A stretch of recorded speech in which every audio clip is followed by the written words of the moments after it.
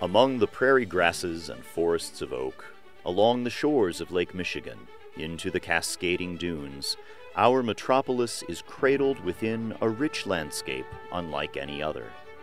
A landscape where people and nature live fully intertwined, as they have for time immemorial.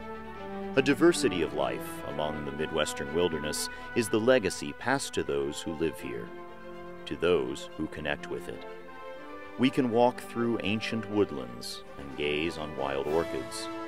We can wind along trails that connect us to the age-old rhythms of sense and season.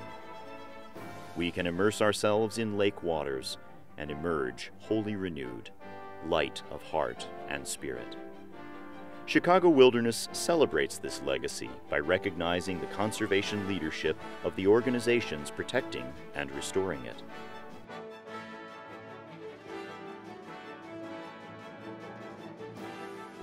Recipients of the Excellence in Ecological Restoration accreditations demonstrate their commitment to protecting our natural heritage through outstanding natural resource management.